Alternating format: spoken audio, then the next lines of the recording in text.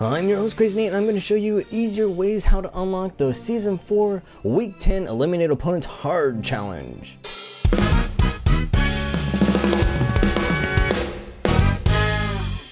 For starters, you can go to Junk Junction and try to kill people that are just sitting there trying to get the chest. Now, another thing you could do is find noobs who landed in the middle of nowhere, easy pickings. Or go try to find a battle that's already in progress and say hi, pick off the winner. We all know the circle's coming in and it's quite painful and you're stressed out, so you can sit at the edge of the circle and wait for those people who are trying to come in and sneak an ambush on them.